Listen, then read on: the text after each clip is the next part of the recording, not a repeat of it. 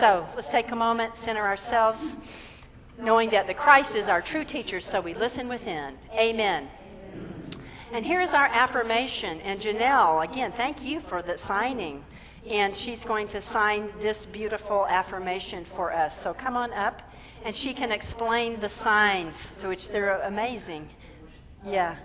So here we go. So I'll affirm it once, and then we'll work with Janelle to get the motions. In its entirety, that's not what we're going to teach you. We're going to teach you like 3 signs, but I'm going to show you what it looks like in its entirety. Okay, so here we go. My transformed consciousness is the new heaven and the new earth. I shine my Christ light. All right. So you want to tell us what the signs, the ones you're going to teach us, what they mean? Consciousness is mind. Knowledge. So we can do that? Knowledge. It's a different. Think is one finger. Knowledge is all fingers. Ah. So it's Includes wisdom. Wisdom. Mm-hmm. All right. So the knowledge. So to my consciousness, I assign that as knowledge. And then new is just scooping dirt. If you could imagine scooping dirt. And that is new. That's the sign for new. And heaven, I just make it however you see it. However Expansion, Uranus. Yeah, that's all it is. And so there's no right or wrong sign to that. And then we've got new again. Sign new is scooping the dirt. And then earth is just earth. It's just that's your earth. Different than the world. Yeah, it's earth. The world is earth. All right. It's a different sign. Uh-huh. Earth. And I shine. I just came, you can come, I wasn't sure if you wanted to come down and shine out, but I came up. I like that. Let's do So that. I just took it, there's no right or wrong. I just took it and I just came up. Shine. I just shined my light. So All right. that was what. So Yes, so let's take a breath. Release. All right, let's affirm this, and we'll affirm it our 3 times. Not to make it true, because it is true. Here we go. My transformed consciousness is the new heaven and the new earth. I shine my Christ light. It's beautiful. See you shining. Yeah. Let's do it again. My transformed consciousness is the new heaven and the new earth. I shine my Christ light. Breathe, let that energy move through. And let's affirm it the 3rd time. All right. My transformed consciousness is the new heaven and the new earth. I shine my Christ light. Thank you. Wow, you feel it? That's the truth. That's what we're being called to, friends. There's a story about a father who loved his little son, of course, and loved to play with his little son when he came home from work. But this one day when he was at work, this one afternoon, he knew that he was going to have to do some extra work when he got home. So he thought, what can I give my little boy to do so that, you know, he'll have something to occupy him and he'll know I love him, but I can't really take time, you know, right when I get home. It's going to be a few hours before I can have time to play with him. So the father happened to have a newspaper there, and he looked through it, and he noticed that on that newspaper there was a big picture of a map of the world. And so he thought, oh, that's it. I'll take this picture of the map of the world, and I'll tear it into little pieces, put it in my pocket, take it home, and tell my son, okay, here's a jigsaw puzzle for you, and put it together. So that'll take him hours. And I'll have time to get my work done, and then we can play. So he does that. He tears it up, puts it in his pocket. He goes home. He sees his son. He says, Dad, I'm glad to see you. Let's play. And Dad says, oh, I want to, but I can't. I got some work I've got to do, extra work. But here, I've got something for you to play with. And then when you're done playing with it, I'll be done with my work, and we'll have some time together. So he pulls out all the pieces, and he puts them on the kitchen table, and he says, he says, here, son, put this map of the world together. The father goes off and is doing his work, and he's figuring this is going to take him hours, you know. I'll have time to get my work done. So the little boy comes back in half an hour, and he says, Dad, I got it all put together. And his father said, that's impossible. How could you do that? So the little boy says, come see. So he comes, and there it is. It's all on the table. The map of the world is put together perfectly, and he taped it together and everything. And the father says, how did you do that? And you know the answer to this. You've heard this story before. You know? How good. He said, Dad, because on the other side, there was a picture of a person. And when I put the person together, the world came together. That's the truth, isn't it? That's the truth. It's very, very simple. And it requires of us so much. It requires of us everything.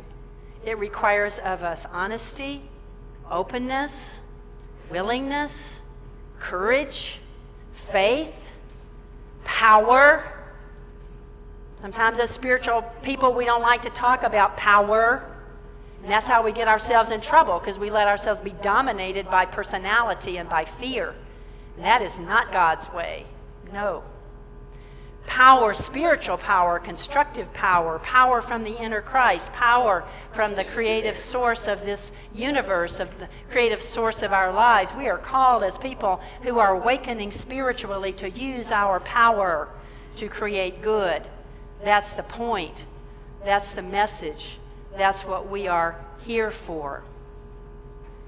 This week has been a hard week. It's been a hard week for, I think, I'm making an assumption here, but unless you're pretty much dead, I think it was a hard week for everybody. And it should have been. I cried. I raged. And I did the work, and I'm still doing it, to feel the feelings, to feel the emotions, and to let it move through. Because our hearts are cracked open, and they need to be. I hope your heart cracked open, because that's the way to healing. That's the way to life. That's the way to light. You know, our brother Jesus let his heart crack open, didn't he? On more than one occasion. When his friend Lazarus died, we know what's the shortest verse in the Bible. What does it say? Jesus wept. He wept. He let himself be frustrated by his disciples. He would say, like, how long do I have to put up with you? You don't get it. He got angry with people that were violating the sacredness of the temple, of the holy consciousness, and he drove them out. And in the Garden of Gethsemane, he lay on the ground and he sweat great drops of blood, and he said to God, can't this cup pass from me? Come on. And I'll tell you, I don't think he was worried about suffering. I think he wasn't worried about that. That's not, in my mind, what he was talking about. He wasn't scared about the coming crucifixion. I believe that he was saying, this is so much work to let go of the fear. It is so much work to deal with myself and come to a new understanding of me. Do I really have to do this? You know what God said? What did God say? Yes. Yes, you do. Now get out there and do it. And Jesus said, thy will, not mine, be done. Thy will, not mine, be done. And that is not about God's will is for him to get crucified. Oh, please. No, that is not the point. God's will is for him to do the work, to release in consciousness, and that's our understanding of what that crucifixion was about. Jesus wasn't crucified for our sins. He was crucified by them. And what that means is that business that we get into in human consciousness of fear and being afraid of change and being afraid of the good and being afraid of real constructive spiritual power is what kills us in all kinds of ways, physically, emotionally, psychologically, and spiritually. It's what puts us to sleep. As part of the human condition, it's okay, because God is always in the midst of us. Human beings are wonderful. We are absolutely glorious. And God is about saying to us all the time, I love you. I'm here. It's okay. Do the work. Do the work. Do the work. Find me in the very midst of you. Crucify that in you, which is based in fear. Crucify that in you, meaning let it go. I don't mean suffer, but let it go. Let it die. That's what needs to die. That's the consciousness that is going. And let the good come forth. Let this new heaven and this new earth be born in you. For indeed, that's why we're here. We are one with the upward progressive movement of life. That's why we're here. That's the truth about us. My friends, not only are we on this planet, I've said this before, and I read all these astronomy magazines, and I go out to Fort Davis and, to the McDonald Observatory and talk to the astronomers. I have no doubt, friends, that we are going to be heading out to other planets. And it matters what consciousness we take. So we're doing it for ourselves here and now. We're doing it for our earth, and we're doing it for where we're heading. Because we just landed something. We're circulating on Jupiter, right? We're going farther and farther and farther. We already went to Pluto. We're going out there, and it matters what consciousness we take. And it matters, of course, it matters here and now what consciousness we are living in. That's the opportunity. So we do as our brother Jesus did. We use our Christ power of release to deal with the feelings. Don't run away from the feelings. They'll just get stuck in you. We have feelings. That's not bad. But deal with them. Face them. Address them. Feel them. And let them move through. Let that energy move through, because that energizes us to make space for that higher and better spiritual understanding. And those are our Christ powers. Jesus always calls his disciples to him, didn't he? And that's our 12 powers. And in particular, in the Garden of Gethsemane, he called to him the 3 disciples, faith, love, and wisdom. And that's what we're calling to us in that new space, so that we may create that which we are destined to create. When Jesus was on the cross, and in the usual translation, there's one part where he says, God, why have you forsaken me? Father, why have you forsaken me? And another translation, the translation that George Lamsa talks about, and he was an Aramaic speaker who was a friend of unity, and he translated the Bible and wrote many commentaries on it from the Middle Eastern perspective. And George Lamsa said, well, fine, but there's another translation of that. And the other translation of that phrase is, for this I came. For this I came. That's why I'm here. To let go of this stuff, to prove that death has no power. Death, where is thy sting? And that to move into the resurrection, to move into that new heaven and that new earth, to give us the energy, to give us the vision, to give us the hope and the power to do what we are here to do. So my friends, we're saying the same thing. For this I came. It's not an accident that you and I and everybody else on this planet is here at this moment, in this time, in this place, because there's big work to do. We're in a time of shift. We're in a time of transition. We are in a time of transformation. And we are there. The upheave is here. In Unity, we have that good old-fashioned term called chemicalization. And so whatever is unlike God, whatever is unlike good will surface so that we can see it and address it and release it. We're in it. So what do we do when we're in that time of chemicalization? We do what our brother Jesus did. We feel it, we release it, and we hold to the good. We call to us our power. We call to us our God awareness and that God presence. The only thing that really changes anything is transformation of consciousness. We can feel helpless, we can feel frustrated, we can feel angry, we can feel despair, we can feel sad, and we can wait around and think, when is somebody going to do something? Have you thought about that? I have. Why don't those other people just do better? Why? Why? When I hear myself saying, why? What I'm really saying is, this is so painful I can hardly stand it. That's what's really being said. And so the invitation to me is always an unproductive question to say, when are those people going to have had enough? Whoever we think those people are, and we might all have different definitions of who they are, who ought to be doing something different. But whoever they are, who we think ought to be doing something different, and why don't they do something better, that is always an unproductive question. And so when we can turn that around and say, when am I going to start doing something better? That changes everything, doesn't it? Changes everything. And what is the better? And I'm not here to guilt people or like, that's so unproductive. So please don't hear it that way. But what we can always do differently is to transform our own consciousness. And when are we supposed to transform our own consciousness? Now. And every single minute. That's the point. And what are we transforming it from? From fear to love. From anxiety to faith. From despair to joy. That's what we're always doing. And because God is in the midst of us, that energy, that power, and that presence is always there. And we do the work to find it. And one of the things that we do to find it, and Jesus was always doing this, is we hold a vision. We hold a vision. And so I'm going to share with you this vision that Sharon just sang about. And this vision that is in the very last chapters of the book of Revelation. Now, those of you that took the class, the book of Revelation, just a month or so ago, you know that the book of Revelation is really not a scary book at all. It's a wonderful book. It is, frankly, the most hopeful book in the Bible. It's amazing.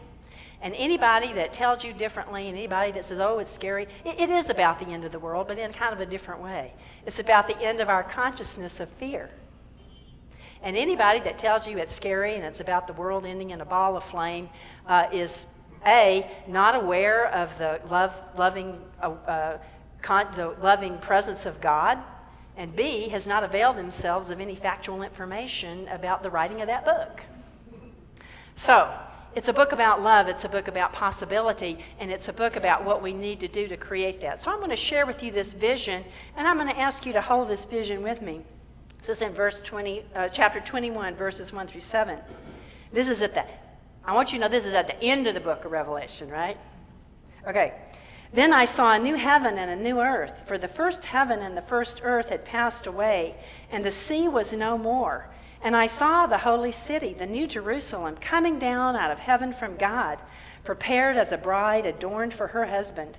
And I heard a loud voice from the throne saying, "See, the home of God is among mortals. He will dwell with them as their God. They will be his peoples, and God himself will be with them. He will wipe every tear from their eyes. Death will be no more. Mourning and crying and pain will be no more, for the first things have passed away. And the one who was seated on the throne," and that's God, the presence of God, this is a mystical vision, said, "See, I'm making all things new." And also he said, "Write this, for these words are trustworthy and true." And one thing we noticed in the class, we talked about this, I don't know how many times, I didn't go back and count them, but over and over and over again in this book, when it gives the vision of God, it says, what in the class? It says, "These words are trustworthy and true." It says that over and over again. And so he says, then he said to me, "It's done.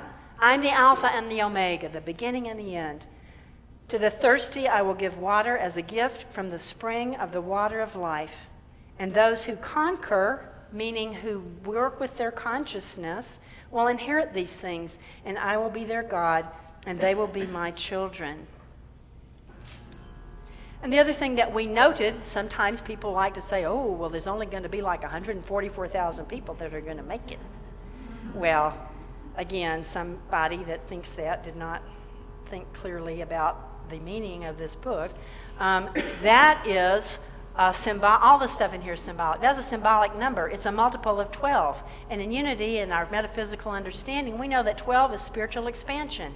Whew, means everybody. Guess who's going to be in this new consciousness? Everybody. We're all going there. That's what we're doing as human beings. Now in chapter 22, verse 1 through 6. "Then the angel showed me the river of life, of the water of life, bright as crystal, flowing from the throne of God and of the Lamb, through the middle of the street of the city.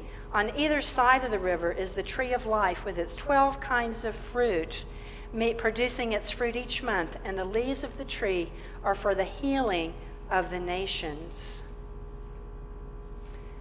And there will be no more night. There is no need of lamp nor sun, for the Lord God will be their light, and they will reign forever and ever. And he said to me, these words are trustworthy and true. So the idea is that in this city there's not going to be any need for outer things, because we're so conscious of God that God itself is the light. This isn't talking about some external place. We can interpret this on many levels. It's talking about what happens in our own consciousness. And as we let our own consciousness be transformed, then we know that it outpictures in how we live our lives and how we create our world and how we create our institutions and how we treat one another. It outpictures. So, did God just hand this to people on a platter? No. If you go back and look at the book of Revelation, it was written to the 7 churches in Asia Minor, which today would be Turkey. And scholars think he was probably John, the writer, who was a great mystic, was really writing it to the whole Christian church. And it's an amazing cycle of visions. It's written in this really in flamboyant style. It's really like a comic book. It's like watching Star Wars. You know, it's not meant to be scary. It's like watching, it's to get your attention, it's to get you interested, and it's to make the point. And so all through this, he's talking to the 7 churches, and he's talking to them about the things that are blocking them from God. They're arrogant. They are too caught up in what's going on. They're too busy. They're trying to change everybody else.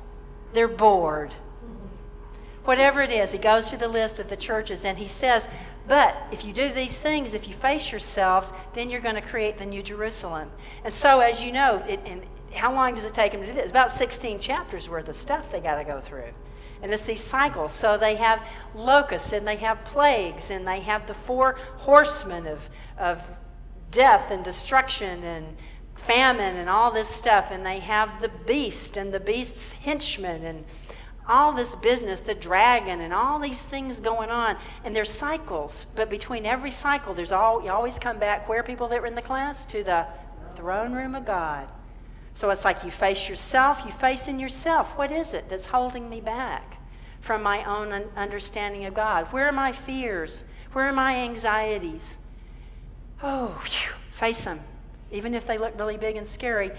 But keep coming back to the throne room of God, and then the next layer is going to come up, and then I face the next layer of myself, and then the next layer comes up, and I always come back to the throne room of God. And that's talked about over and over and over. And the conquering Christ is not this dominating, mean person. The battle of Armageddon is not this awful thing.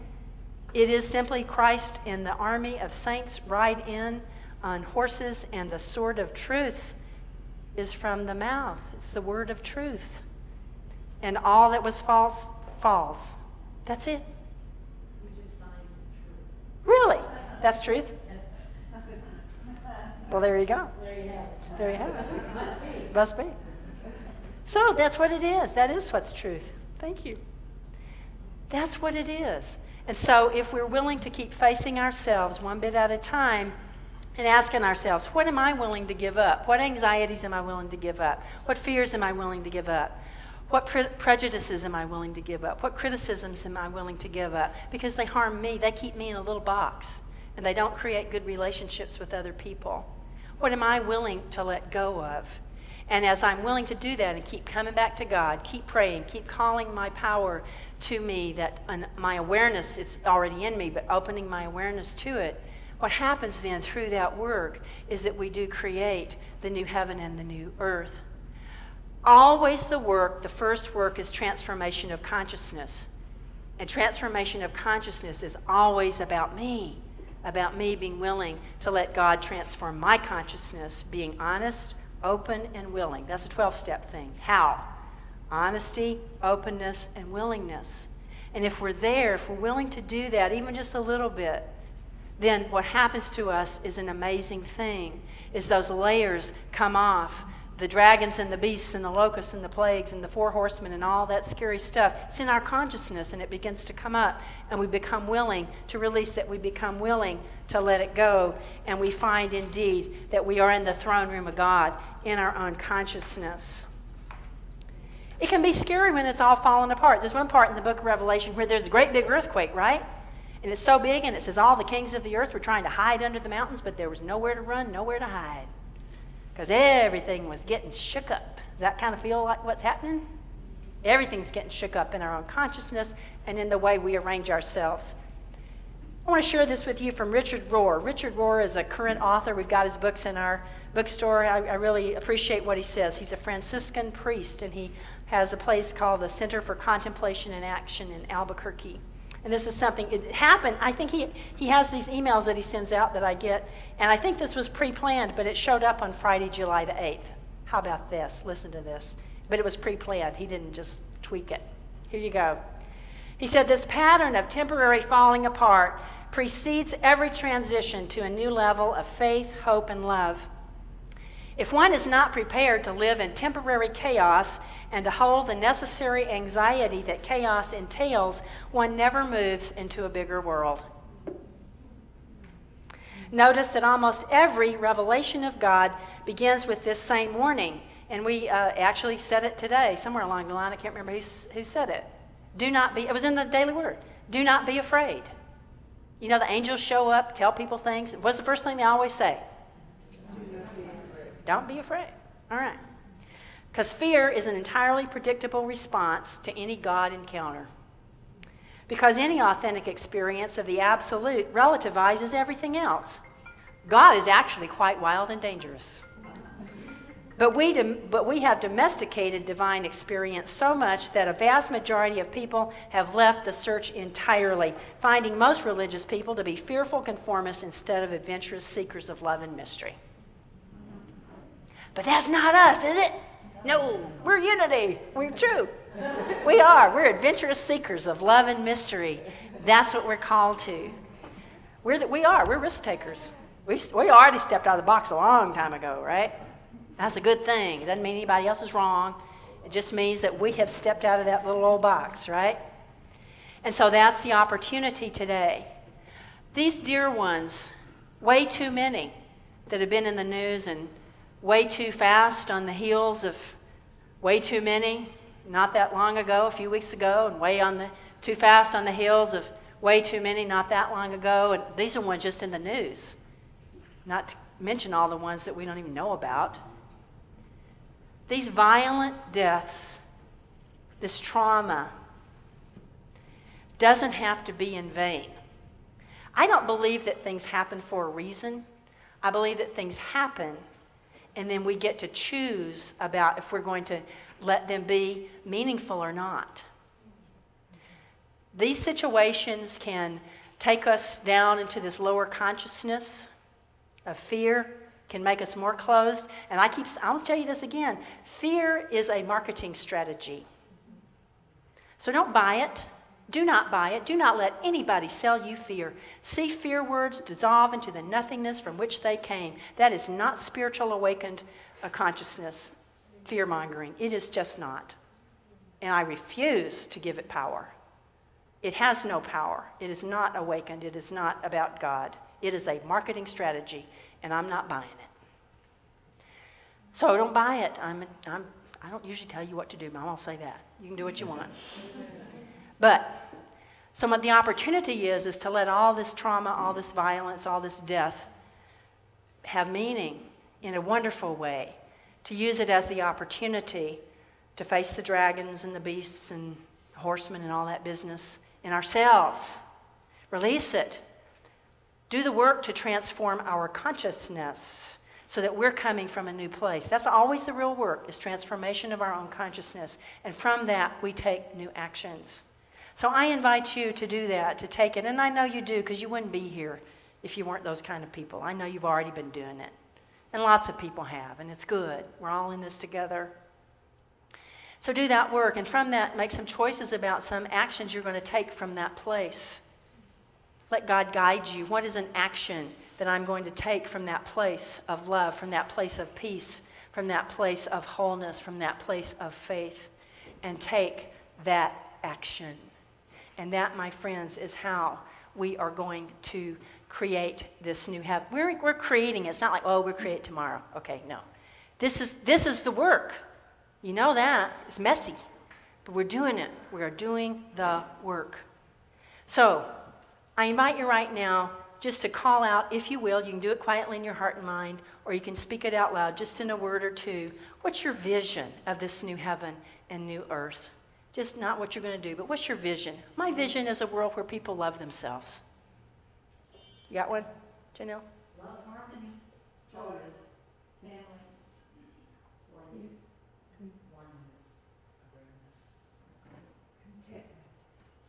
Equality, justice.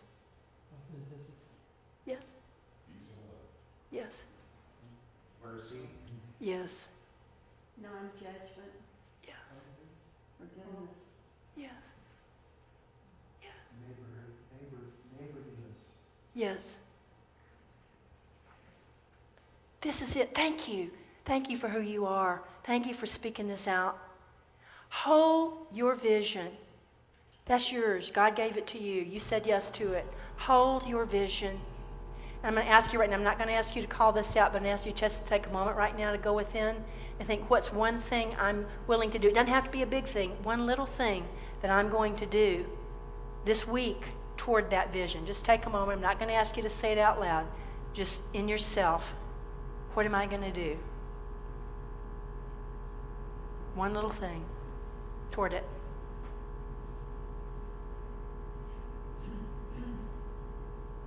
Got it? All right. You can do it. You got the power of God within you to do it.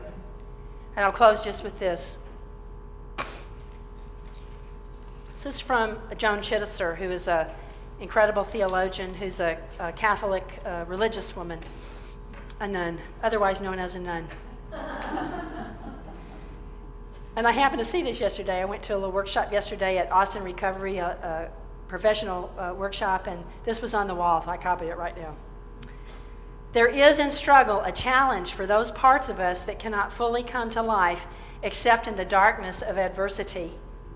Though we are in darkness, the dawn will come in its due time. For if God is in the depth of our heart, no amount of darkness can extinguish God's presence. Let's pray.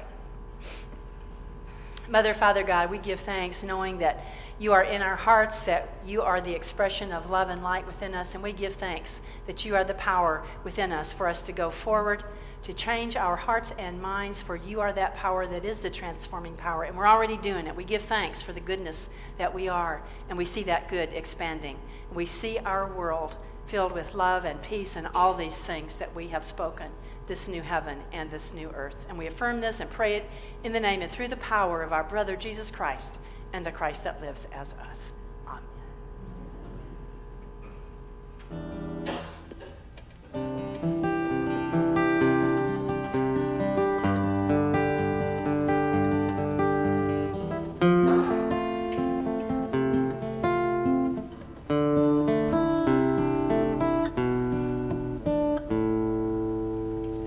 Well, people search for glory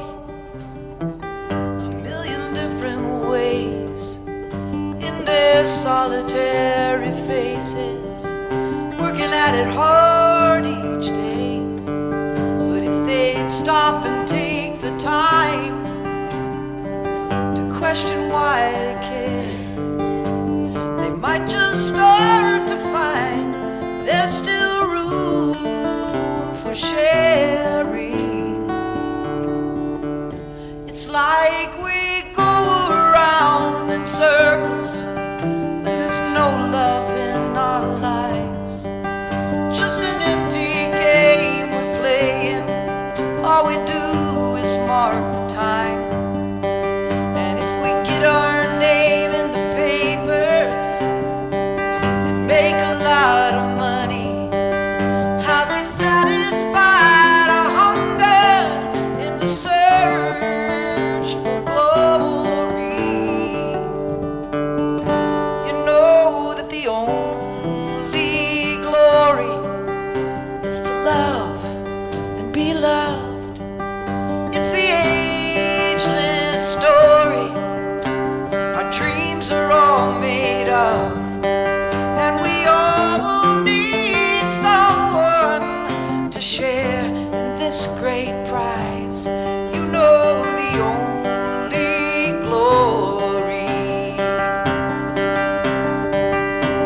It's to love and be loved. It's to love and be loved. To love and be loved.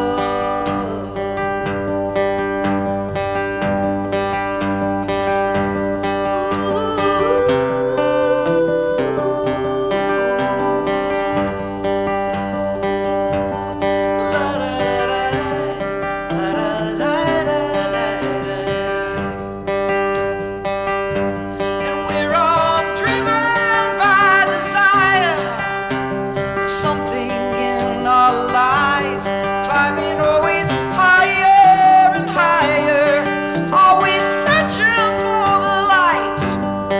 And what a glorious adventure when the wings of love enfold you and lift you up above to find that the search is over. You know that the only glory is to love and be loved. It's the ageless story dreams are all made of, and we all need someone to share in this great, great prize. You know the only glory. It's to love and be loved. It's to love and be loved. To love and be loved. It's to love and be loved. It's to love and be loved. To love and be loved.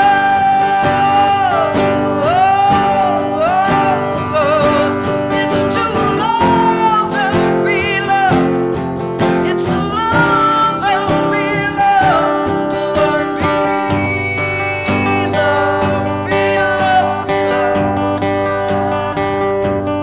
It's to love and be loved. It's to love and be loved. To love and be